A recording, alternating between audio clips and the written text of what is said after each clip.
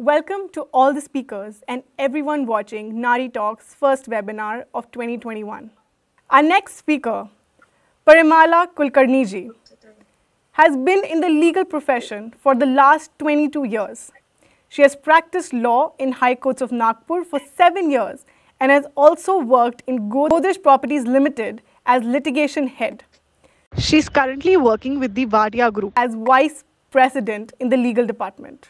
Welcome, Parimala ji. Thank you for being here today. Thank you so much for having me on the panel. It's a pleasure. Thank you. We have the law of adoption and guardianship, which is in direct contradiction to the constitutional provision that accords this gender equality under Article 14 and Article 15. Talking about that particular law, I would like to invite Parimala ji to actually talk a little bit about what this law is all about, what this law is in terms of adoption and guardianship in India, and if these laws are actually gender neutral or not, and how the journey of this law has been towards achieving gender neutrality. See, the fundamental issue is how the law got formed since beginning. So it had a very rooted, deep-rooted impact because of the social structuring, patriarchal structuring. Then economic rights, financial independence, which has now come to women. And the women being lesser human beings as against the men. This has gradually been addressed in our society, and I feel very happy about it. The race was never, to become equal to men, because we are born equal. That is what the nature has bestowed upon us. So that right we don't need to claim. What we need to claim is, with that, whatever responsibility today we are shouldering equally with that of men. So when responsibilities are put, when competencies cannot be challenged, when by the act of God itself we have been created equal, therefore, when it comes to rights, why should women be put on the second pedestal? That is the very question we need to ask. And as Shanta Madam has rightly pointed out, it is economic independence, economic rights, which basically get transformed into all the rights and responsibilities which come to men and women equally. So that has been asserted by judiciary, be it law of maintenance, be it law of marriage, be it law of succession. And then when all these get transformed, now when it comes to guardianship and adoption, which is again a very big responsibility a person shoulders, whether there can be any discrimination as far as women's right to her own child is concerned. Now, be that child adoptive, be that child natural, or be that child, a stepchild. So everywhere it is both the parents are referred as parents. So why, when you refer them as natural guardians, a woman should be on the second pedestal? That is the question. Again, the question is, your laws are framed in 1956, and today, after 75 years also, the laws cannot be in the same form, because in every way the society has advanced, the entire social structure has changed, economic structure has changed, and the very thought has to be moved, this iceberg has to be moved. And therefore, it is very important that laws also change. The Minority and Guardianship Act, Section 6 still remains to be the same, that father is the natural guardian. In the absence of, when father is not there, then only mother can be a natural guardian. That law still prevails. Till today it is the same. But judiciary has stepped in, and the Supreme Court has very categorically said that whoever is shouldering the responsibility, if the father has abandoned his responsibility, you cannot assert your own right to be a guardian. It has to go to woman, mother. Anyways, mother has always been looked as a better caregiver. So as far as a mother, natural guardian, of course she is. As a guardian also, legal guardian, she always can perform her duties and always can claim this position that shouldn't be in avoidance of the father. It should anyways be there, equal to the father. The basic fundamental logic and the principle is deep rooted in section 13 of this Minority and Guardianship Act.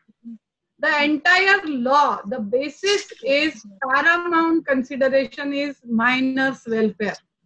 If that paramount consideration is not addressed, no right anyone can assert. That's very clear. So the entire law of minority and guardianship is fundamentally based on this principle that minor's welfare is the paramount consideration. It's not you can assert your rights by putting the minor into any jeopardy. It's only that thing which will have to be considered. And then the court will decide whether it is father or the mother who can be a guardian. Of course, both having been equal partners in marriage, today equal partners in economic, social, in every respect in the society, the woman's right, a natural guardian, cannot be put on the second pedestal. Similarly, law of adoption, now it has also traveled a long way, wherein single women specifically, they were considered not to be capable of taking care of a child on their own. Again, social structure, patriarchal concept of society, women being vulnerable, not strong enough to take care of somebody on their own. These concepts are becoming bygone now.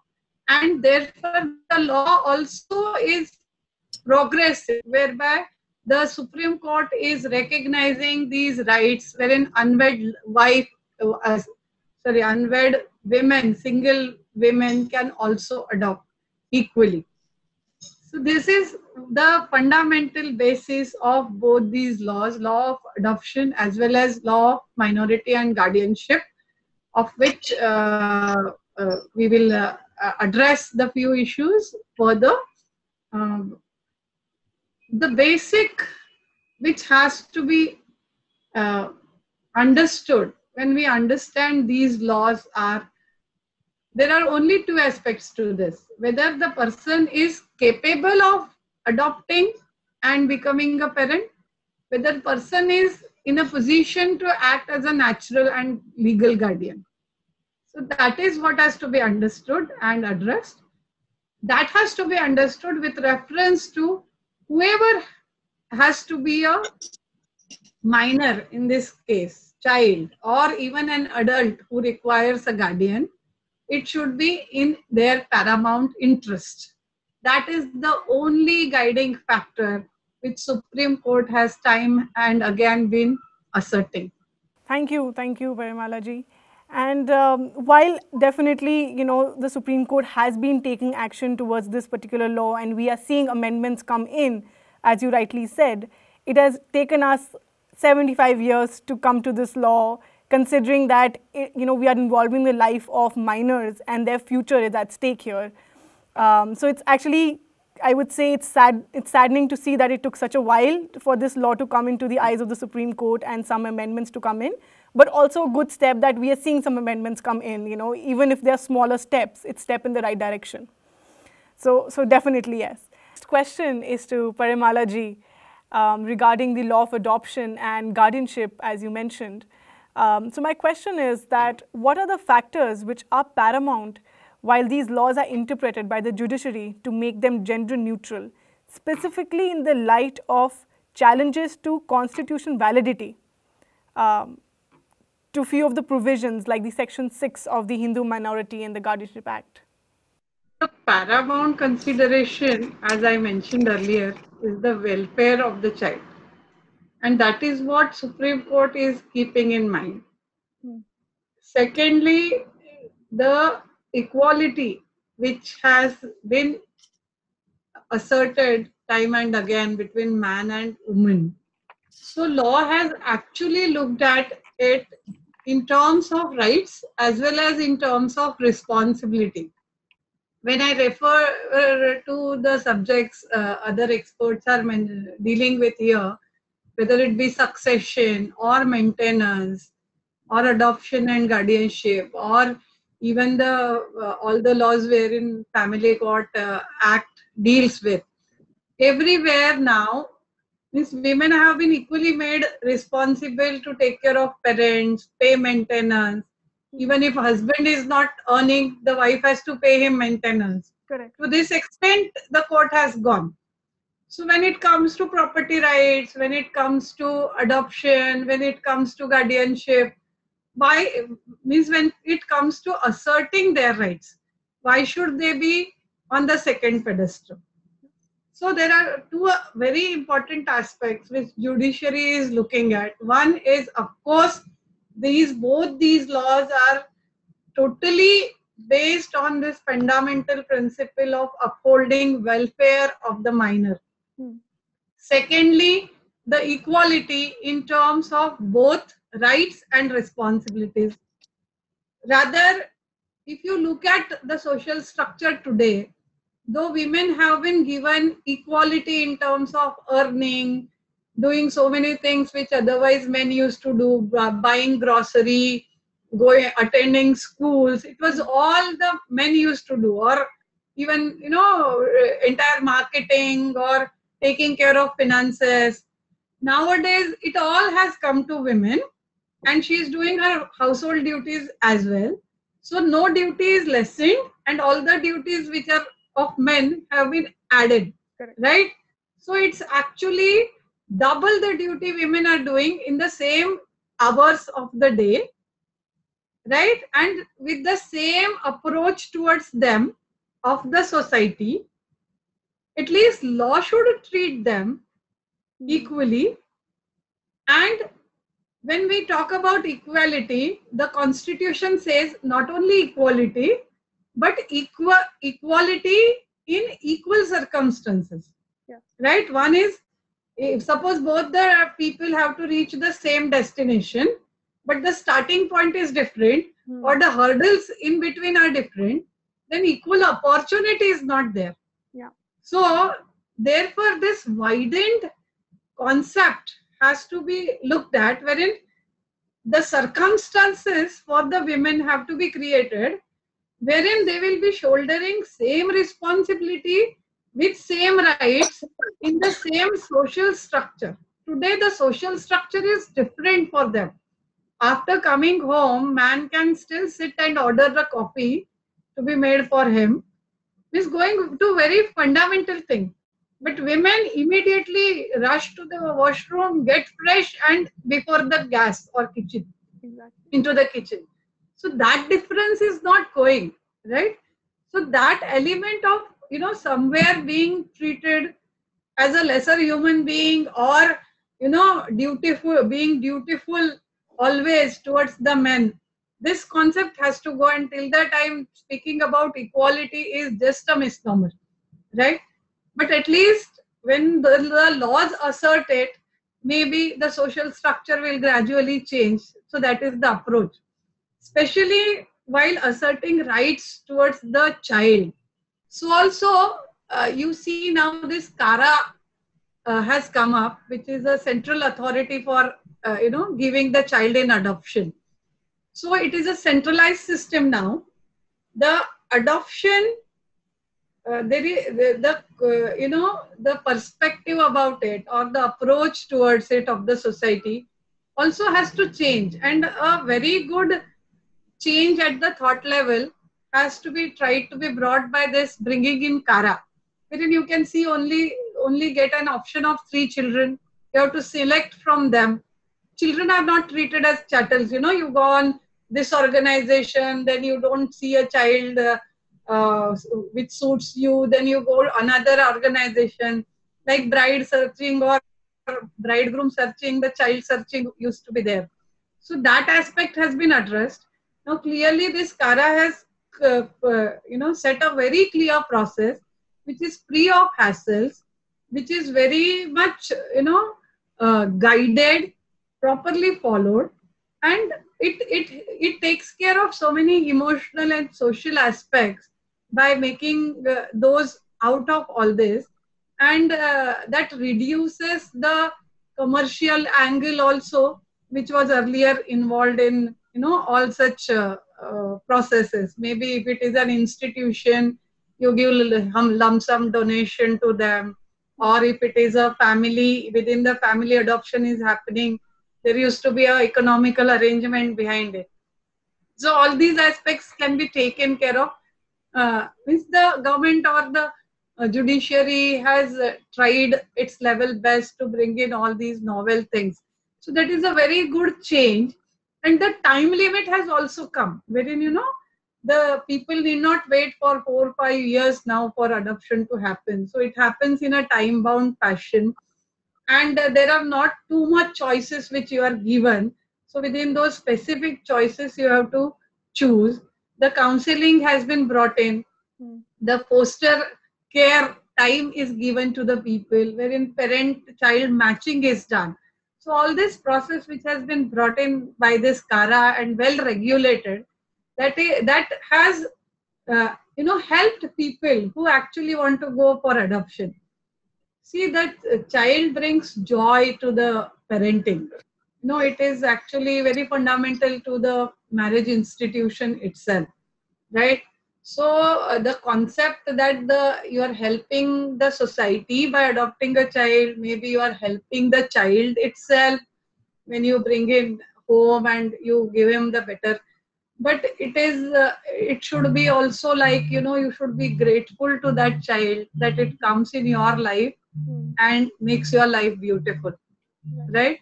So the procedure has to have that feel good factor for both. So nowhere those concepts that somebody is doing some favor to the society or obliging the child, that we are doing something good, or economic factor, these things shouldn't be there. And when the law moves from those kind of social thought processes to this kind of clear processes, so these stereotyped thoughts also get addressed and get eliminated from the society. So which is a very good change which happens. Further, the man and woman, they both are equally capable in today's era. They both have equal the mental capacity which is there, and therefore when a person wants to take care of somebody by bringing them in their life, so again the law has traveled its own course in acknowledging a single woman's right to adopt, a single man's right to adopt as well, right? Though there are certain restrictions, like a man cannot adopt a girl child. See, in the welfare, that is some few exceptions to the equality also have to be there in the larger interest of the very natural facts which are there. So the law will always take care of those. But when judiciary will look at it, it will again look at the circumstances in which a particular thing is happening, right? So, and maybe then the adoption or the guardianship can happen in those terms. So also in India, the very deep-rooted, very important thing is religion, caste, right? Like Hindu law has been acknowledging the concept of adoption, for ages, right? Since the beginning of probably the Hindu civilization, adoption has been recognized. Correct. Especially because, it had a religious or, mythological reason that you cannot die without getting inherited. Especially father's name has to perpetuate, your family has to perpetuate. So son has to be there in the family. That was the concept because of which Hindu law always acknowledged the adoption. Because your pyre last rites have to be performed by a son, and then only you reach the moksha or the heaven. That was the concept. Secondly, the economic factor was also there. If you die, girls cannot inherit the property. Property will go to somebody else. That was another reason why sons were allowed to adopt, and girls were not getting adopted. Right. So from there, the law traveled, wherein women or girls could be adopted later. So from there, from ages, the concepts have changed, and it has got more emotional uh, content to it, emotional meaning to it, wherein it is more for fulfillment of your desire to have that joy in your life which the child brings, the learning it brings with it. So that has become more important, and judiciary looks at all these aspects when it looks at deciding such matters. So really, like Muslims, Jews, Parsis, Christians, they did not recognize adoption, rather they still don't recognize it, and then they can go into guardianship. They can take the child into their guardianship. So therefore this Minority and Guardianship Act, which is a law for Hindus, and there is a Guardian and Wards Act of 1890 which is there, or this Juvenile Justice Act also provides for such guardianships which can be taken. So not only that the minor can be taken, even an adult who is incapacitated, for them also guardian can be appointed. So religious factors, caste factors, those are also not recognized when these laws are now interpreted. So Supreme Court has said that all these laws have become secular now, not remained religious. So that connotation has gone now, and the law has progressed from there to here. So anybody can adopt the religion of the child doesn't matter. So this is a very good trend. Again, as I said, certain things need the changes, like economic aspects which are there. And once those come in, because as I said, all these are connected: your maintenance, your domestic violence law, your succession act, right? So when changes happen there, automatically these rights of parenting will also be equated, right? Because women get empowered to that extent, and if they show that readiness to do it, automatically it will come. So, and we cannot wait for that thing to happen, because the law itself is a medium of change. So why not assert that in law itself, right? And therefore these changes have to happen. The law needs to be amended to that extent, which movement is continuously going on. Women forums are taking it up very strongly, and I hope for good times to better. Thank you. Thank you, Parimala ji.